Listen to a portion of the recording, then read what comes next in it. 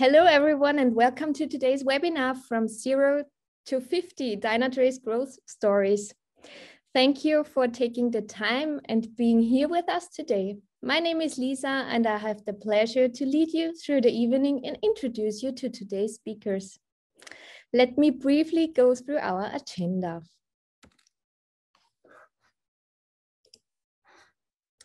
First, we welcome Stefan Gusenbauer, our Hagenberg Lab Lead. He will give us some insights into the history, and you will find out whether being in a temporary office with a team of 2 feels like ages ago, and what growth will mean for the lab in the Softwarepark Hagenberg in general. Afterwards, we welcome Thomas Natschläger, our lead data scientist. He will give you some first-hand insights into his data-driven world of influencing the strategic direction and development of data science and AI solutions at Dynatrace. Martin Cabella, product architect at Dynatrace, will bring us home with an inspirational story in how getting his hands dirty as a senior software engineer led him to become the go-to person for conceptual solutions. We will be running a live Q&A session at the end of the webinar. Please join us on Slido using the link or just scanning the QR code. So if you have any questions, just pop them in there. And if you miss anything, don't worry, we'll be sharing the on-demand recording when it's ready. So now, without further ado, we will hand things over to Stefan, our first presenter of today. Yeah. Thanks for the nice introduction, and hello and welcome to our webinar. Before I dive into my short bio, I want to give you a brief overview about Dynatrace.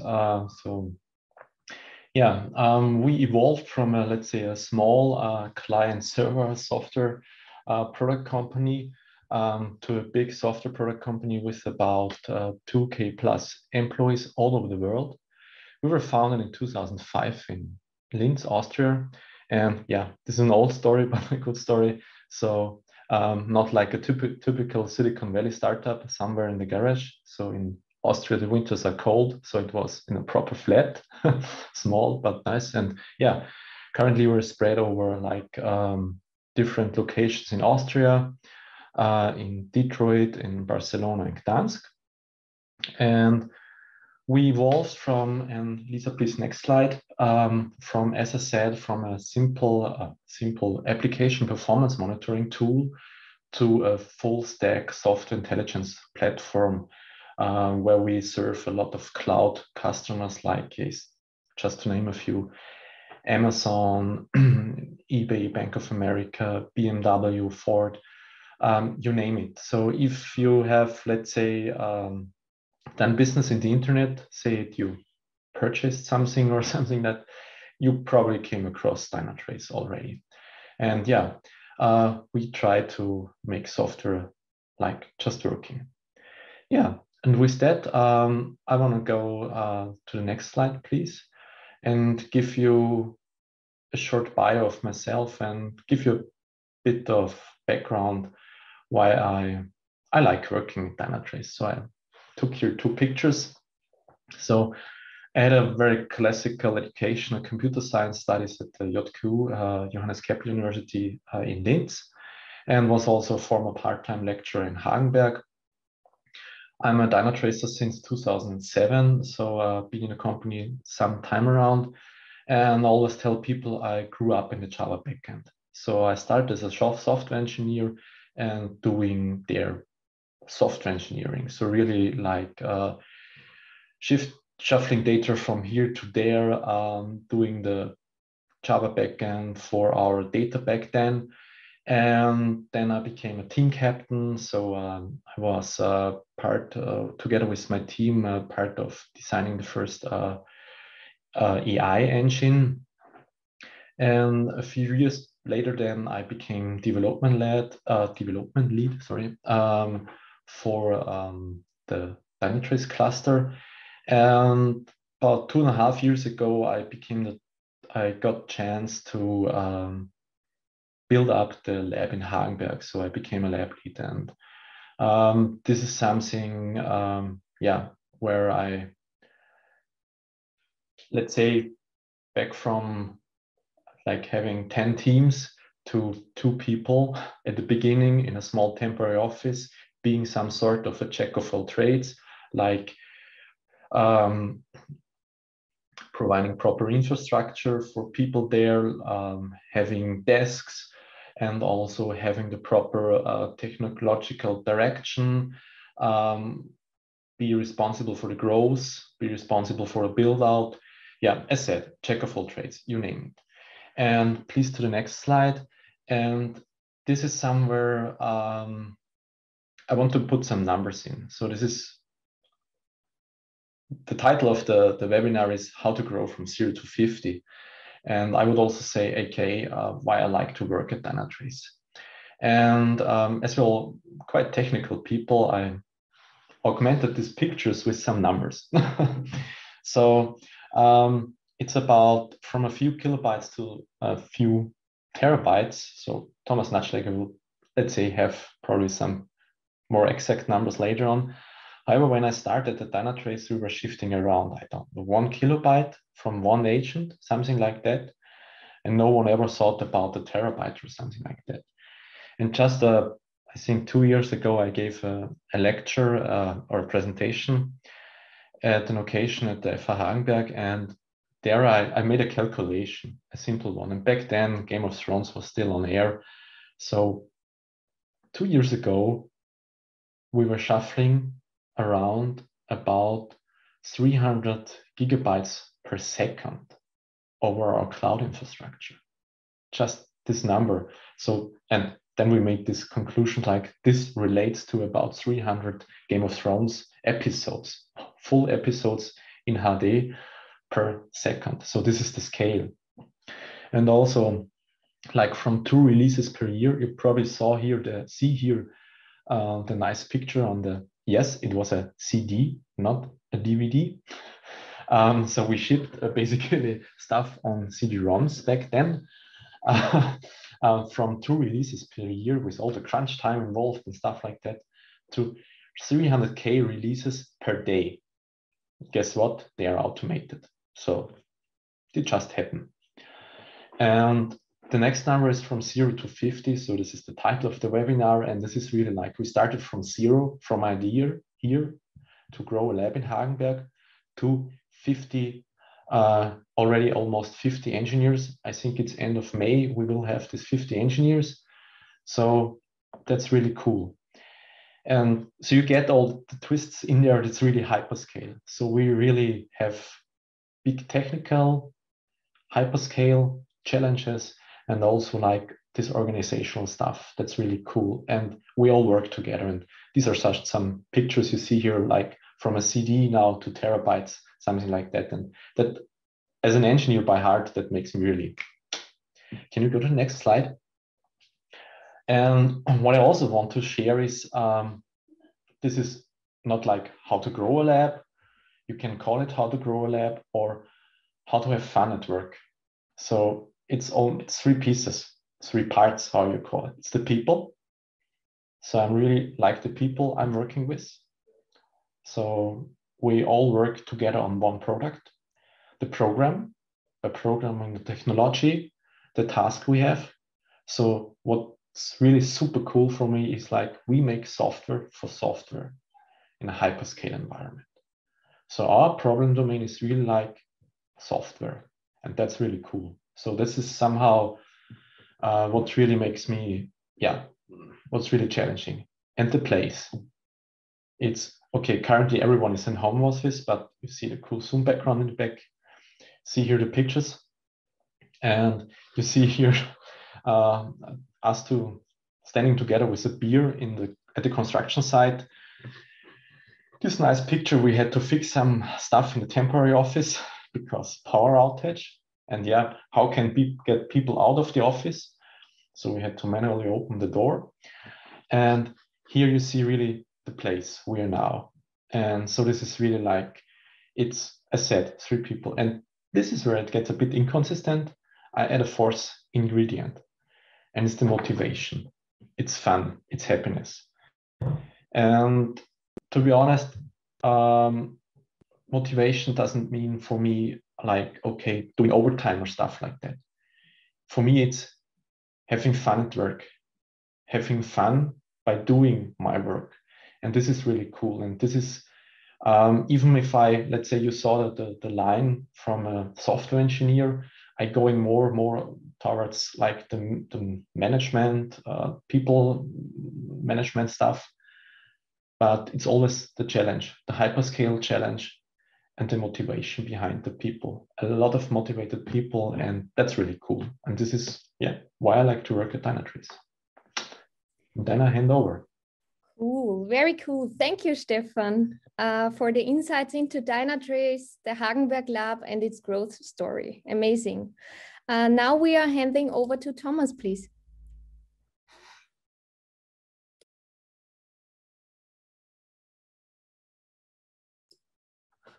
Thomas, you need to unmute you, please. Oh, sorry. I thought you would do that for me. Sorry. Yeah. Hello, everybody. Good evening, everybody. My name is Thomas Natschläger. And in the following minutes, I would like to share with you my background and my journey towards Dynatrace and my encouraging journey at Dynatrace. So what's my background, where I'm coming from, and why does it basically make like a person like me, which is not originally started not studying software science, ending up in a software science, in a software engineering company. I actually did my master's in telematics at the Technical University in Graz, which is more like an information and mathematics studies there. And back then, during my master's, I kind of already fall in love with machine learning.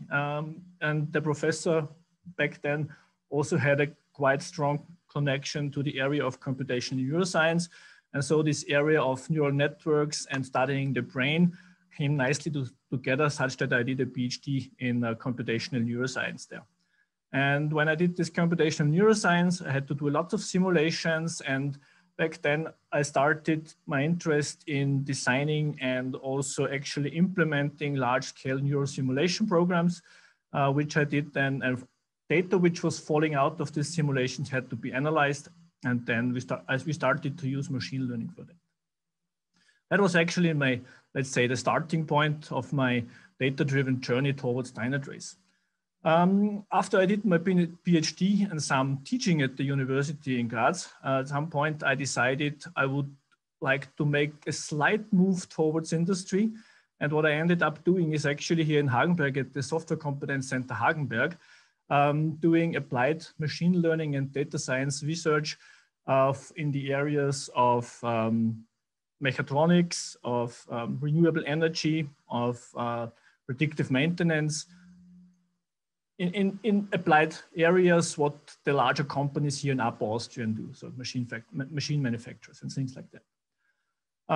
So this I was doing for basically 15 years here in Hagenberg, and somewhere 2 years ago, I kind of met Stefan and some other persons, which made me think of why not taking an even closer step towards industry and trying to do what I did in the research and development community directly for an interesting and large software company.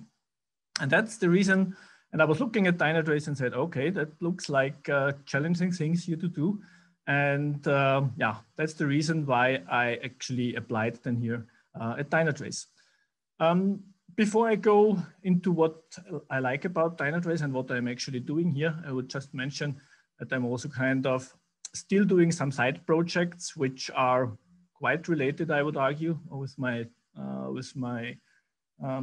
duties here at Dynatrace. I'm a lecturer at the FH Hagenberg, where I teach predictive analytics for the Internet of Things, and also kind of machine learning engineer for a small weather forecasting company, where I do machine learning engineering with, let's say, in the Python area. And that's actually also one of my largest written software applications, which I made them basically on my own, stems from, which is this local weather forecasting system, which now over the last, I think 10 years has grown over to something like 150K lines of Python code. But I'm I mean, and one thing I want to point out, which kind of, let's say, relates to the technical spirit which is here at Dynatrace is one thing I did in the very early days was my first, I would say, significant piece of software, which was actually a Pac-Man game written in machine bytecode. And I mentioned that because when you work at Dynatrace and talk with people there, they're all having their side projects and doing funny and interesting things at their home, which is related to their work and the other way around. So it's a very inspiring, let's say, environment here. Yeah, and now I would like to tell you actually what I find very interesting here in Dynatrace and why I actually ended up here. I think one of the topmost reasons why I'm here is because I'm a curious person. And curious persons actually like new fields of activity and new fields of research. And this was what I saw as a quite nice opportunity when I first learned about Dynatrace. Because there is so many things to explore, so many different areas where Dynatrace is active, and also the opportunity which was offered actually by Stefan to me was kind of building up the data science research and development groups here in Hagenberg. And that is what I was doing over the last 2 years together with Stefan, growing this group from basically 1 person up to 14 persons as of now.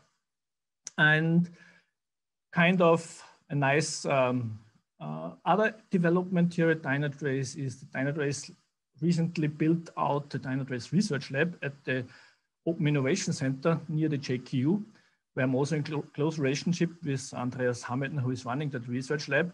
And we have a tight relationship there. Some of the research, some of the work we need for our machine learning applications here in Dynatrace, we basically have a pre-research at the research lab, and then we will take it over into our development stream.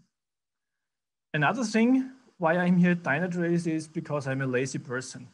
Lazy with that meaning I don't like to do repeated stuff. And when I first met people here in Dynatrace, I already got the impression Dynatrace at every end is trying to automate the hell out of everything. So in a very, I'd say, tough words here. But really, when you look around how the whole software engineering and all these processes are set up, everybody seeks to automate everything. And that's really comes with my spirit, because when I have to do something 3 times in a row, which is the same, I get bored here. So that's a perfect fit, I would say. And yeah, as I already mentioned in my introduction, 25 years ago, I felt already like I like data, as complex data, big data, linked data, heterogeneous data, homogeneous data, value-added data, whatever. And looking around at the various data sources which are ingested into the Dynatrace product, Stefan already mentioned some numbers in the area of, I think now it's close to 1 terabyte per second, which is processed there. So you can see there is a lot of opportunity for people which like data, I would argue. And last but not least, I also really like machine learning. And what I actually like is the automation of machine learning. So typically, a few years ago, when you think about machine learning applications, and when you read machine learning research papers, it's often the case that there is a dedicated machine learning problem. A group of people or one person sits down and spends something like, I don't know, 3 months working on a dedicated machine learning problem and comes up with, let's say, handcrafted solution for that particular problem. What we are facing here at Dynatrace is actually the thing that we would like to integrate machine learning into our product, and it should run for many, many different clients, for many different applications in an automated way. So we would like to have machine learning pipelines in the product, which we don't have to babysit. So they should just work with a low number of configuration steps. And this is something, a challenge which I really like.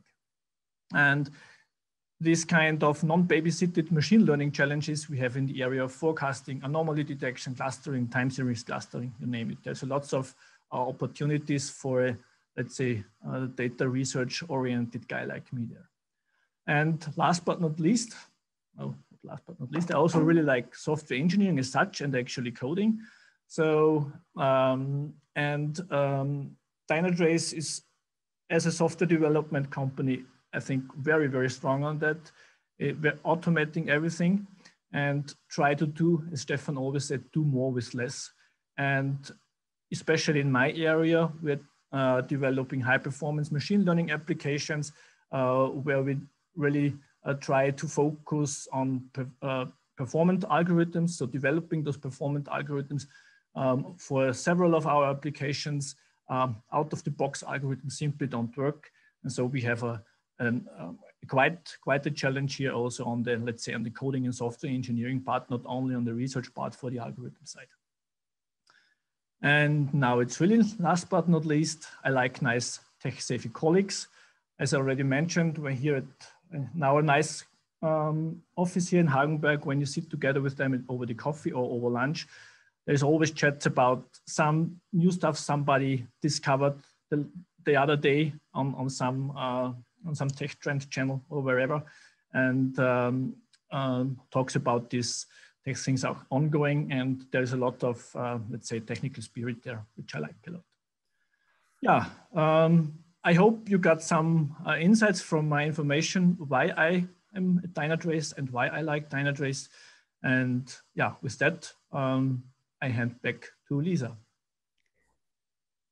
Thank you very much, Thomas, for sharing this with us. Last but not least, we have Martin on the turns. Martin, please go ahead and give us some insights into your career path at Dynatrace. Yeah, hi everybody. My name is Martin. I'm a product architect here at Dynatrace. To understand, the product architects team is responsible for all the non-functional requirements of the product, that on the one hand converting business and PM requirements into a working product, keeping in mind how to scale all this, keeping in mind how to improve and make it more efficient, and also keeping in mind how it can be maintained for quite a long time. So let me tell you a bit about myself, about my professional background. I've spent the last 20 years of my life, which is basically all my professional life, in or near Hagenberg. It started when I studied software engineering for medical purposes here at the University for Applied Sciences from 2000 to 2004. I also spent some time at the FH's R&D labs and then became self-employed in 2005.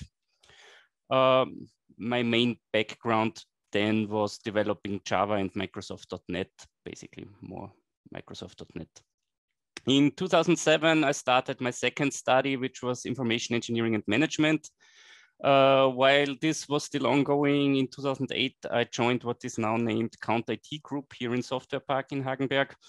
There I worked on some major infrastructure changes and introduced Microsoft NAV at the company, also keeping the IT infrastructure of some quite big Austrian customers up and running. 2009, I joined Apex Gaming, which had just opened its development lab here in Hagenberg. And there I had a senior development and team lead role, did a really lot intense work of software engineering in embedded systems, Java-based applications, mobile applications, security, encryption, tamper protection, chain of trust, you name it. But more and more, I got into a lot of organizational and legal work in regards to certifications and compliance. And the shift in my focus from a technical into more and more management role and in a compliance role was something I could not see myself in forever. And so in 2019, I decided that I needed a new focus. And when I finally reached the point that I wanted to change companies, I applied only at one company, and that was Dynatrace. And I was lucky enough that they accepted me, and I now can share this story with you. Yes. And that's why I want to go on why I chose Dynatrace. I've had heard about Dynatrace for several years up to this point. An increasing number of people I knew from my time at the university had already joined. and they all reported positive things, things about the product, things about the company culture, about the teamwork, things about the challenges they were facing. And I quite often thought to myself, wow, that's something really big they're building there. Don't get me wrong, I've deployed my software previously to tens of thousands of embedded devices as well, and a crash there would have cost my company and our customers quite a lot of money. But that was really, really peanuts in comparison to the scale Dynatrace was operating at. Having a deployment every 2 weeks instead of once or twice a year, which we had in the previous company, really continuously every 2 weeks with the code that was being developed, injected into millions or most likely even billions of processes at the core operations of our customers, where crashing those would really crash giants of the industry. And that was a scale, that was a challenge, that was something I wanted to be part of.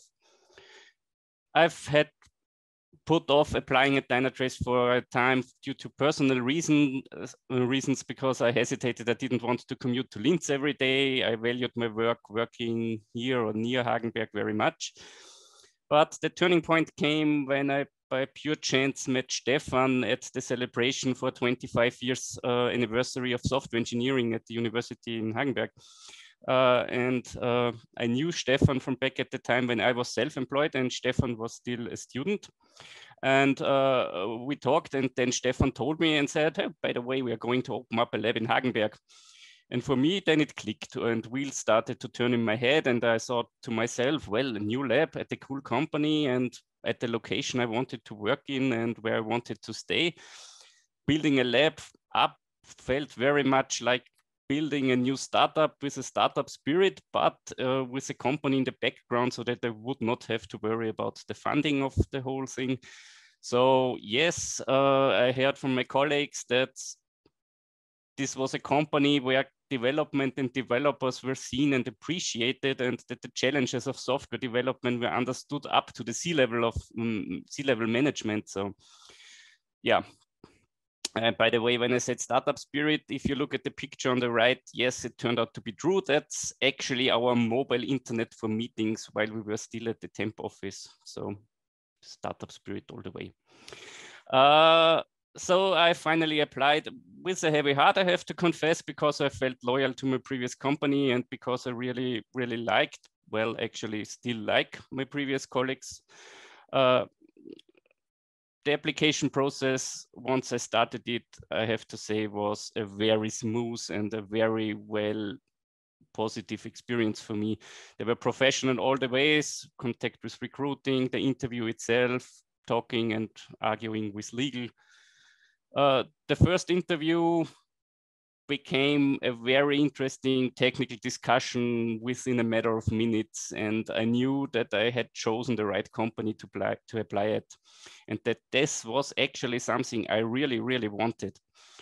The second round of interviews just confirmed my bias, and I was excited and happy when I received the offer, and I accepted it then without a second thought. So now I want to come to my career inside Dynatrace. You see, I had applied as a senior software engineer for the Java backend. And after spending the last few years doing certifications, legal documents, requirements, and management tasks, I wanted to get back to my roots and to do what I enjoyed most. And that's actually developing the software, writing the code. When I joined Dynatrace, itself was investing very much in scaling a central part of our storage, what we call the monitored entities. At the time, we were getting bigger and bigger customers, which increased the amount of data we wanted to store and query really by orders of magnitude. The previous way those monitored entities were stored was not ready for that scale. My onboarding was part of the team that should fix those performance issues and make Dynatrace usable with several tens of thousands of monitored servers, including monitoring hundreds of thousands of processes and services inside a single monitored environment. And that was an intense experience, but a very rewarding one from a technical perception. My first contribution to the code, which I had actually checked in, I think the second day of my employment, reached customers 3 to 4 weeks later. And it was great feeling following the dashboards to see that the feature was used, and even more to hear in the upcoming reviews that there was positive feedback from the early adopters. That was something unknown to me with the slow release cycles before. It was a team effort, of course, not my personal praise, but I still felt very proud and enjoyed it very much.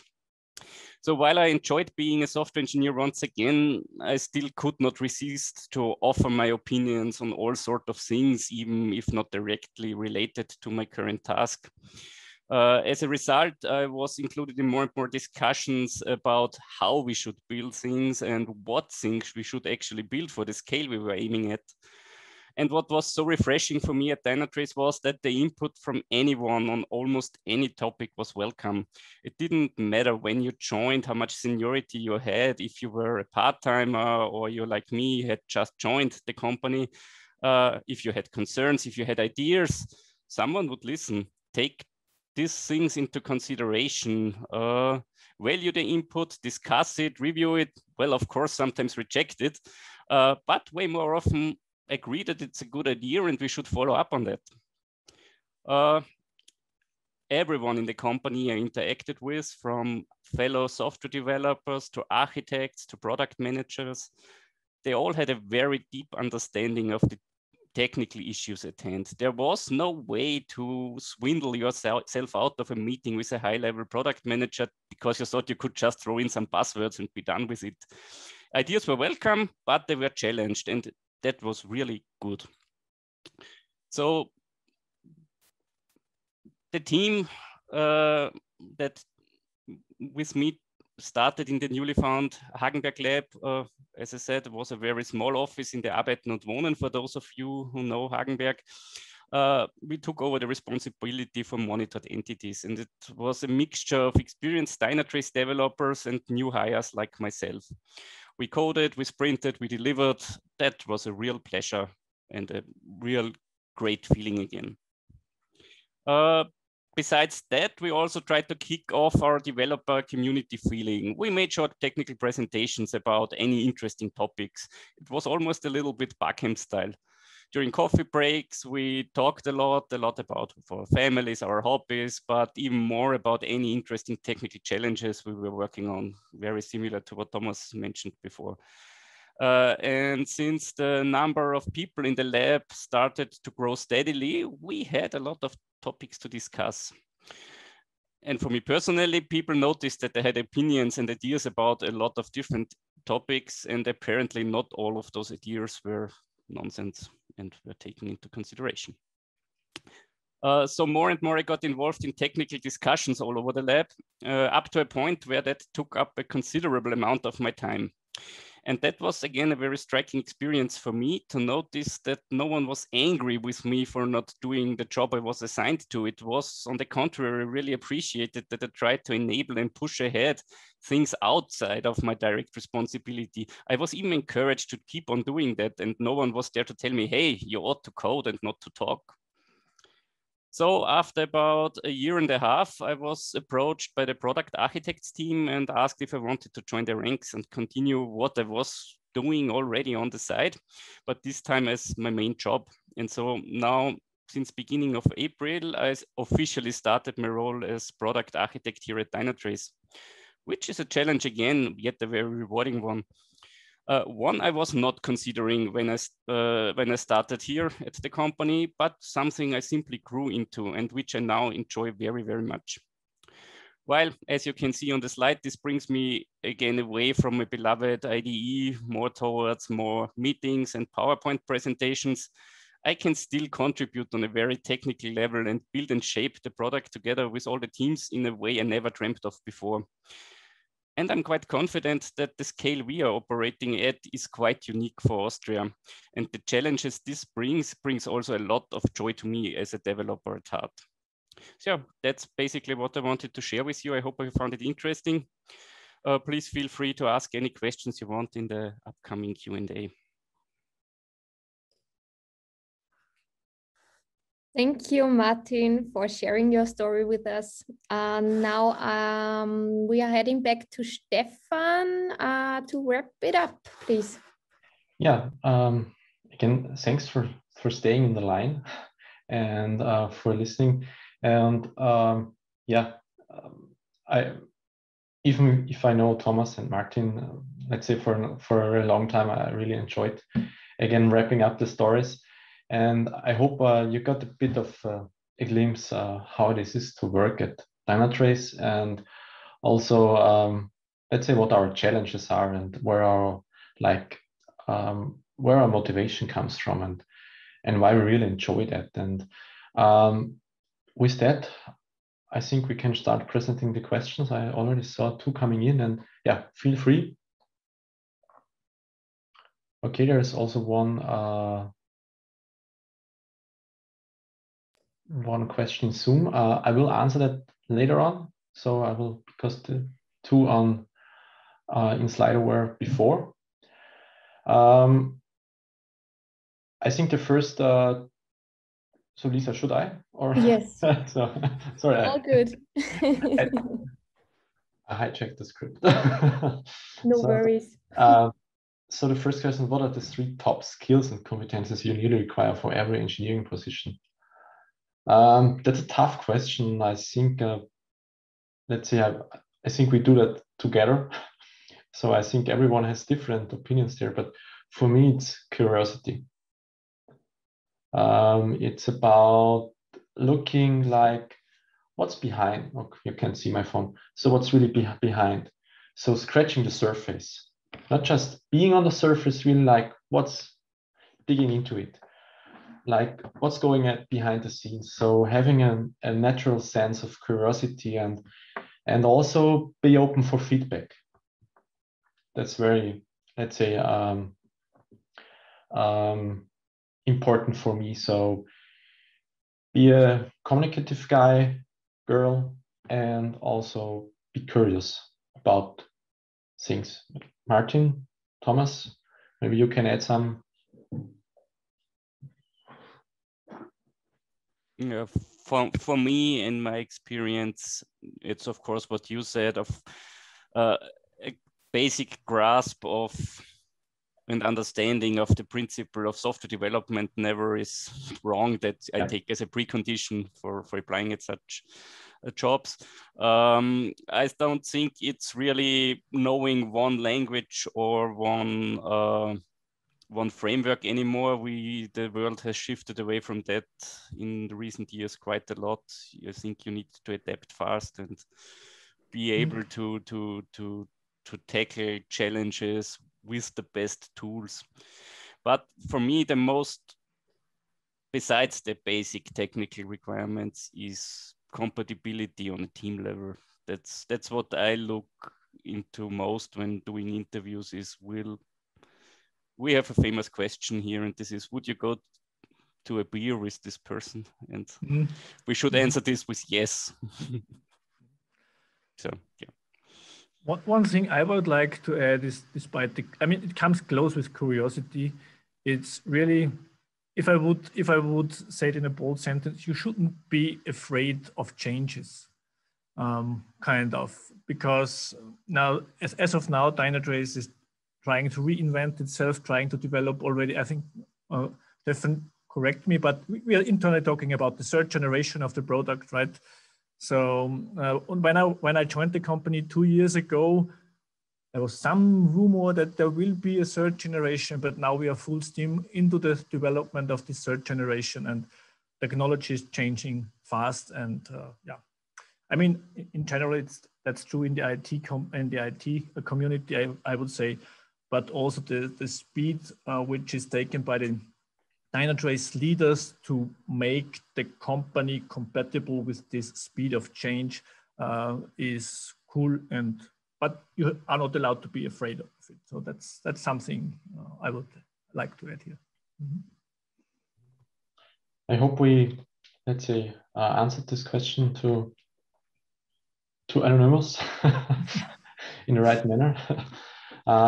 I go to the next. Okay, this was upvoted. So is the whole lab working a true Scrum setup? Yes and no. That's the easy answer here. So we're doing an agile setup, and we're not having a very strict style of Scrum. So every team has its own flavor.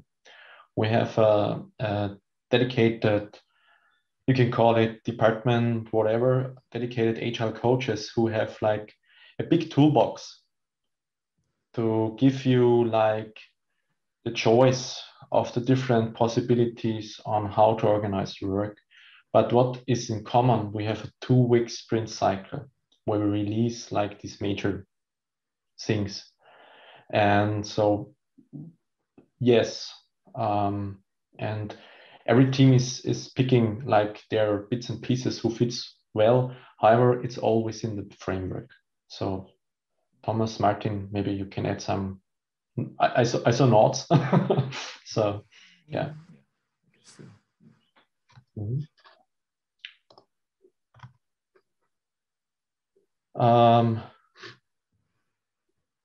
I will answer this question together with the Zoom question, the most difficult challenge you faced. So in Zoom was also a question which is quite similar. So you scaled from 0 to 50, what worked well and what are you proud of and what you would do differently if you had to do it again. And the same thing is what was, I think it's in the same direction. What was the most difficult challenge you faced while scaling from 0 to 50 employees? At first, I have to say it's not that just I'm proud of, I think the whole team can be proud of. So these are the people who see here in the webinar. However, also the people who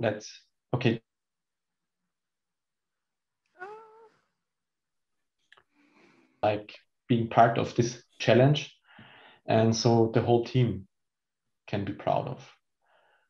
And this is very important for me. So it's not just me scaling that; it's the whole team, and this is the whole team can be proud of. And I think is what's one of the most difficult challenges is keeping everyone on the same page. So I even noticed that like when we were in the temporary office, when we were 2 people, it was easy because I was talking over the monitor and to the guy sitting next to me and say, hey, want to do this and that. And immediately when it became 3 people in the office, you saw the information flow slightly degrading, and you can scale that with the people. And so having a healthy information flow and having everyone on the same page, that's a very difficult task. And I think we managed that to, I think, a very good extent. However, it can always be better. So this is for me the biggest difficult challenge besides left checking where to hire people. And it's not about like, okay, scaling in terms of people, the number of people. So that's difficult, but let's say that's not a challenge. You also have topics for that. And I think so having the right people in the lab, and I think can say that for everyone, this is really like what makes me, and I think the whole team proud, that we act together, even if we work on different topics and whatever, and different technologies, whatever. So this is really like, I am really proud of, and the team can be proud of. And with that, we do that together as a team. And yeah, even the move, like we moved from the first building to the second building, that we did by ourselves. And this was team effort. And just these simple things, they work. And I'm proud of the team. Is this somehow answered, I hope? Need to check this. If you would describe it as a pie chart, how much percentage would you prefer candidate soft skills and how much engineering skills? That's a tough question. I would say at least 50-50. And because technical excellence is important, yes, but it's also very important to be able to communicate. And this will require soft skills. If you have a good idea, as Martin says, it will be challenged. And you need to communicate that in a reasonable manner. And this is something, for me, I would say 50-50. And as said, Martin, you have to have a proper, how should I call it, a proper technical education for that, regardless which university, which curriculum you take, you have to have this technical foundation. But you have also, on the other hand, having the soft skills. That's very important. So I would say, yeah, 50-50. Even more on the soft skill side, because technical skills you can upskill. Thomas, Martin? I mean, it also depends on kind of what is all falls under soft skills, but you already earlier mentioned this curiosity and let's say that the general mindset, how to approach different things. This is something I personally like to see. So, for example, I always like people which kind of challenge me when you have some idea, people starting exploring that idea, and I really like getting somebody who really challenges this idea, thinking as Stefan said, scratching the surface. These things I think are really important to be innovative. Otherwise, you just do your task, and if you're not questioning what task you are doing, it's kind of suboptimal. I agree. The next, how is work-life balance? Yeah, I answered it. So maybe I'm a good example for that, because even though many people forget it, I'm a part-timer. I'm only working 30 hours a week to have time for my family, which I value very much. And that's never been an issue. That's all I want to say here. Thanks. And I want to add something there. As Thomas said, we are constantly reinnovating ourselves. So one thing to put up front is, so I already stated that in some discussions. So at Dynatrace, the backlog will ever be full. So there will be no empty backlog. There is always plenty of work. However, as we release to our big customers every 2 weeks, we can't afford a continuous crunch time. This is something, which simply doesn't work. And this is something I want to stress. So there's always plenty of work. However, we see you can just do your amount of work. And this is, as Martin said, we want to evaluate that. And I also say one very, let's say, provocative statement. And in order to innovate and to produce quality work, you have to be sometimes bored. I say it in this rather rude sentence, but you have to be systematically bored at some time to be innovative. If you're always drowning in the day-to-day work, you can't be innovative. And currently we're, like I said, third gen. And there we need innovation. And I don't say we need bored people, but I hope you get the sense. So we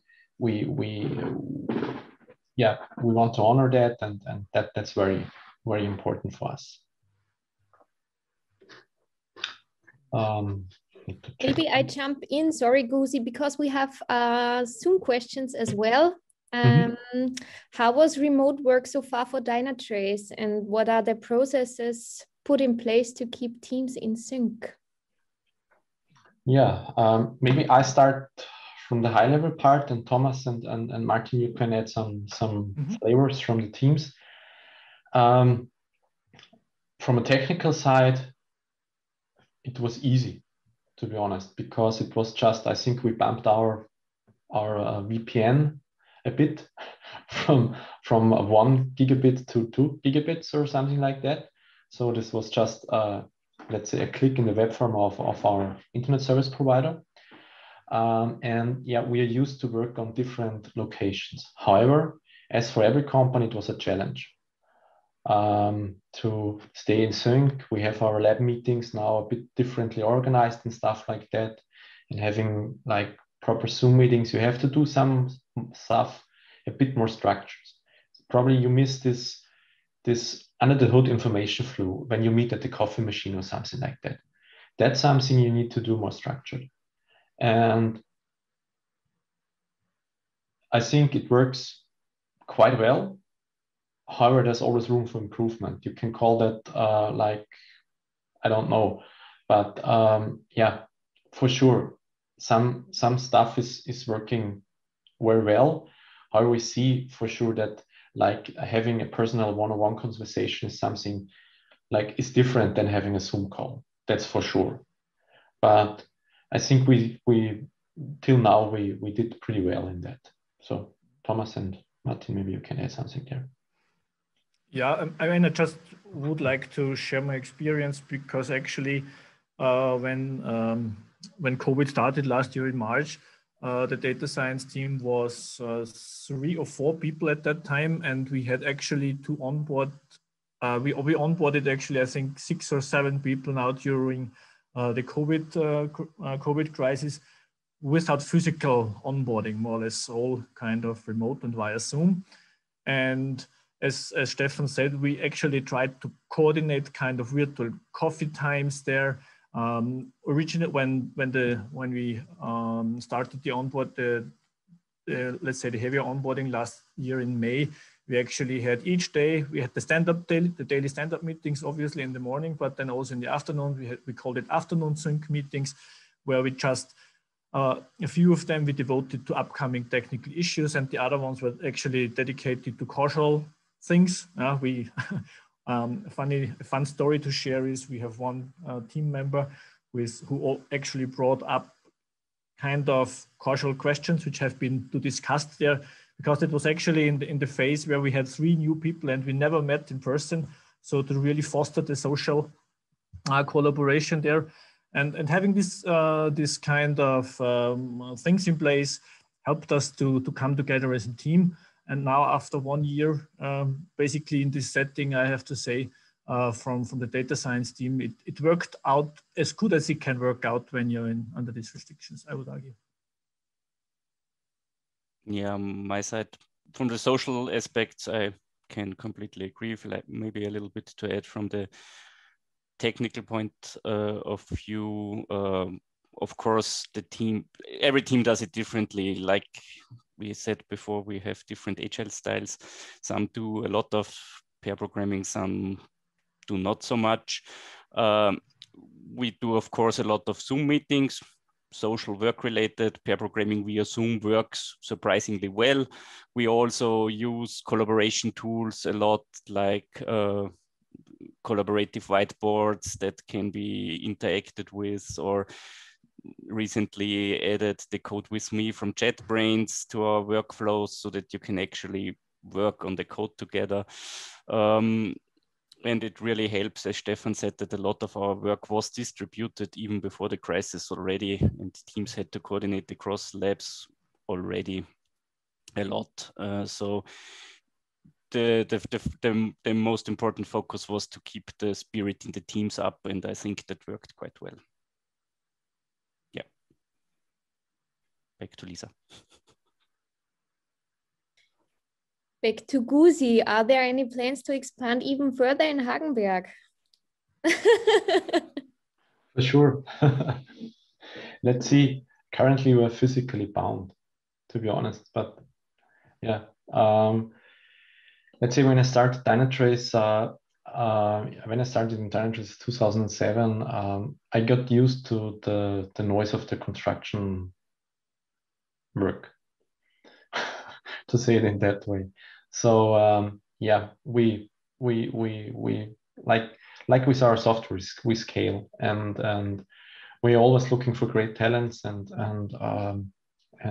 yeah, so there is potential in Hagenberg to expand, and for sure we will use that potential.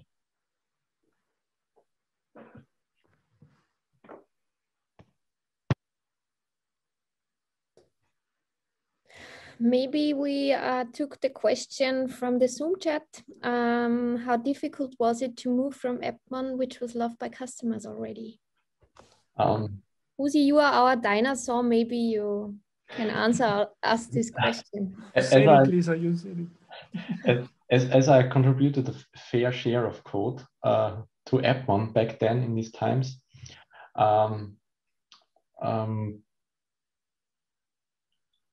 let's say it was a classical client-server product, a tool. I would call it a solution, a tool, something like that. And with our second generation, we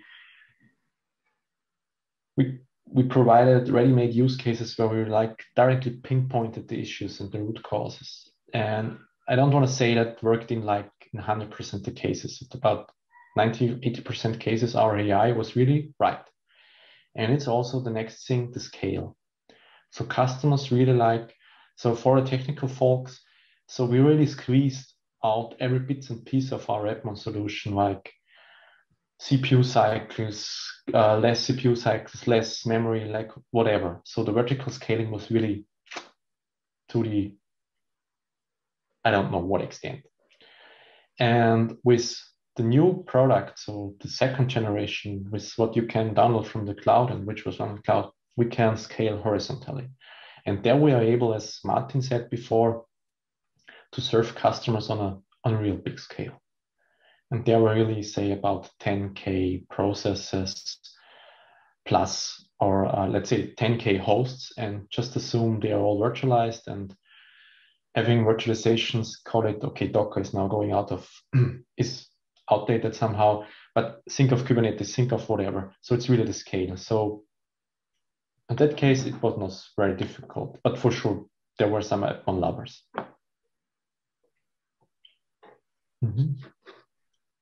Thank you, Gusi. And if you were to choose one process that have had a huge impact on Dynatrace growth, which one it would be? I would say it's not stated there, and I'm not sure if it's really a process. It's the autonomy. You probably heard that from Martin or so. Everyone's opinion is respected. However, it will be challenged. And this is, I think, yeah, what really, let's say, led to our growth. Back then, when I started, let's say I was, don't know, 4 to 5 offices away from Bern, and every time I changed something or something like that, it was challenged directly by Bernd. And it was never like, okay, Bernd said, do this or that. It was more, why? For sure, he challenged that. And he gave input on that. But it was never like, this is my opinion and stick to it. It's challenged, to be sure. So be assured that your opinion is challenged. And I think this is so away from the processes. As Martin said, some people do pair programming, some people don't like that. So why put pressure of pair programming on that? But it's really like, okay, this autonomy style. So having your own opinions and always like challenge them. This is what really, I think, had the biggest impact.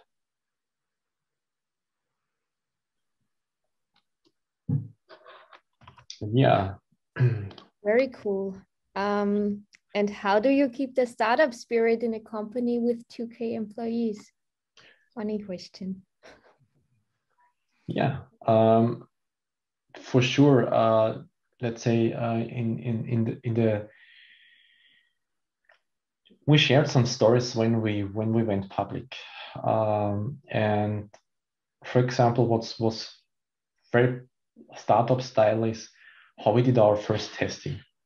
So there we had, to be honest, sometimes a bit fast releases. Like, okay, back then we had one guy in the test automation, and if you overlooked that, yeah, it went somehow online. And so this is where we, let's say, did automate a lot more. So we really, let's say, go away from the startup spirit. But it's really like, and this is where I came back to the previous question. Sorry about that. It's having this respect the opinions of everyone. They will be challenged, yes, but it's not like that. So Martin says, Thomas says, Lisa says, Stefan says, these opinions are challenged, and this for me is the startup spirit, because in a startup you're sitting next to each other and everyone has a idea and everyone is buzzing full of ideas and everything. But to be honest, as a startup, you have also to challenge these ideas. At the end, we will end up with doing this, doing that, doing this, doing that, but you have no product at the end. So you challenge that. And this is how we try to keep up the startup spirit. However, as Martin said, the cool thing is we're backed by a rock solid company. So this is also like a bonus on that. The next thing is a cool question.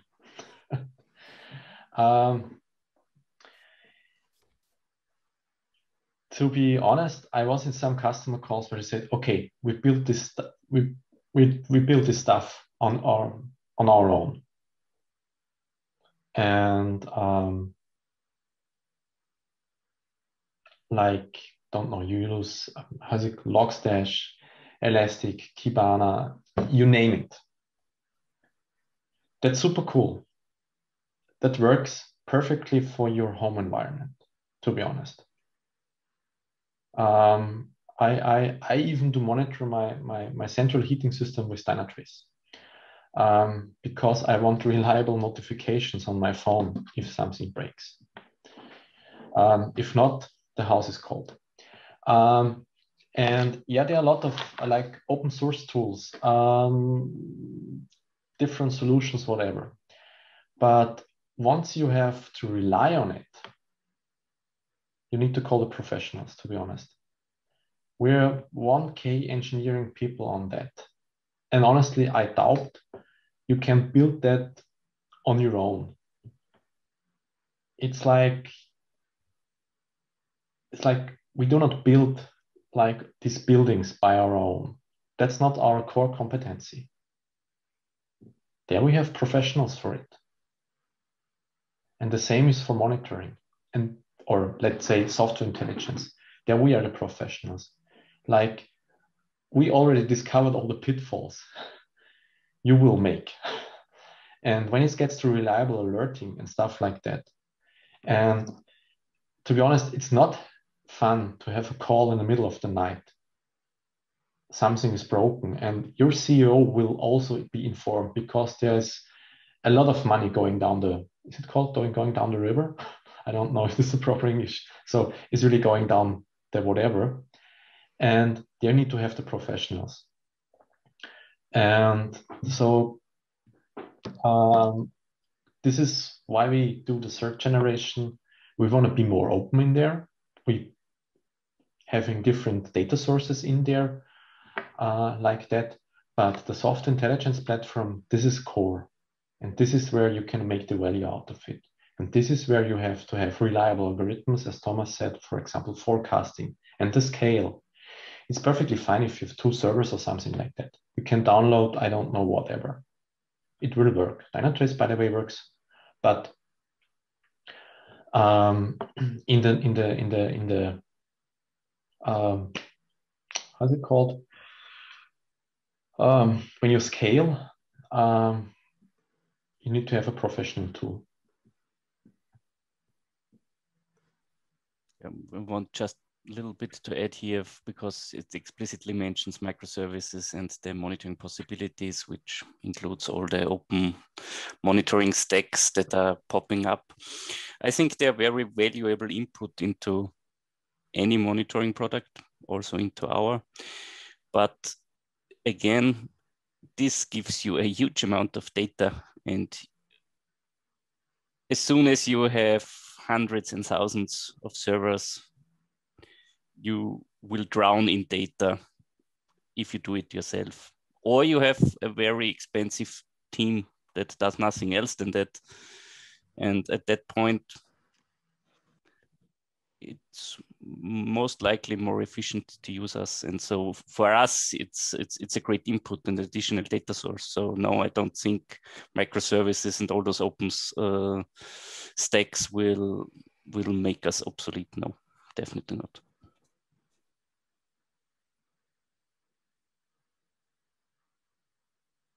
There's also one interesting question in the Zoom chat. Any major changes in Dynatrace post-SolarWinds security labs? For sure, we were having like a closer look on that. However, and you can Google that later on, we have our secure development process, like which we owe our customers. This secure development process, like we have to set several standards, and therefore we, how's it called, with this secure development process in place, so we didn't suffer any issues by SolarWinds or stuff like that. So this is, we need to assure to our customers that, let's say, we prove that by the different means of, there are technical documents on that really proving the stuff. But so, as Thomas said, we lazy. We try to automate everything away, and this is also something like having the proper safeguards in place, having these. Formerly, they were called CRC checks. So if you think of the old times, stuff like that. But yeah. Cool. Thomas Stagel likes to talk. Thomas, I can allow you to talk, so please go ahead. I'm totally sorry. I think I've just accidentally hit the raise hand thing. Okay, I'm totally sorry. fine. But yeah, at least I've talked a little bit. So sorry for interrupting it. Sorry. No worries. Good to have you here. Sorry. Then the next question, why having hacking days? Can you be bit more precise what you mean by hacking days? So we have like maybe they mean our innovation days. Perhaps, I don't know. Perhaps that. So we have. So I can relate two things. At first, the innovation days. So this is a dedicated time where you can spend, where you can like pitch your idea and come together as a team and work on this idea. So several cool things already evolved out of that. We have that a few times per year, where we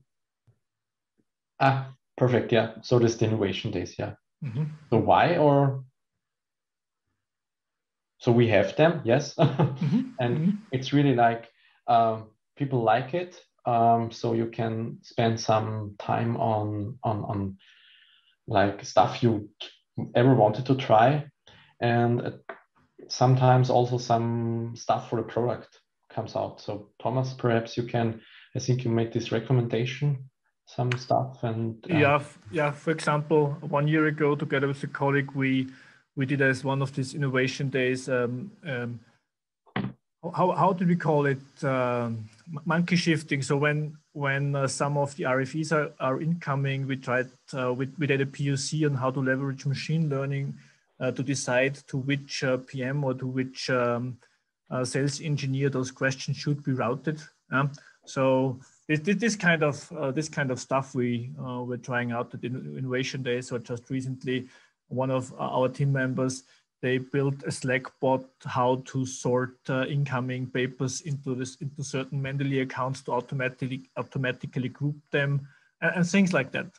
That's what you can try on this Innovation Days. What we are the data science team do. Other teams are doing other really cool stuff there.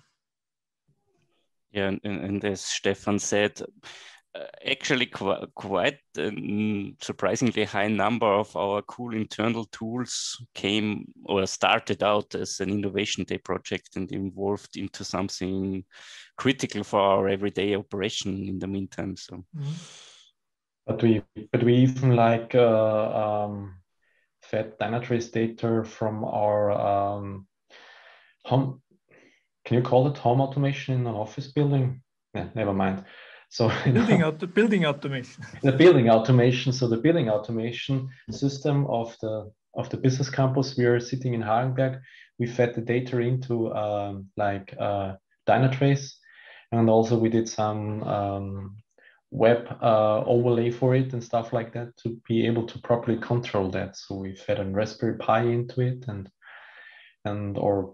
we did face recognition for our sweets fridge. So because everyone was tired of putting in the name or something like, so just have to smile at the fridge and you not will be served then something, but you can take that and stuff like that. So this is also Hacking Day. Mm-hmm. And I don't know if we will have face recognition for buying sweets in the Dynatrace product.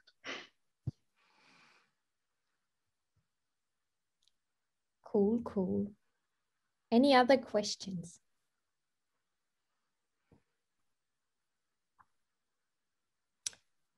Because it looks like we've covered all of our questions. So, yeah. Then. Yeah. Thanks again for joining us today. Thanks for the speakers. And we hope to see you all again next time. Thank you, everybody, and have a nice evening. Have a nice evening. Bye. See you. Whatever. Bye. Bye. Bye.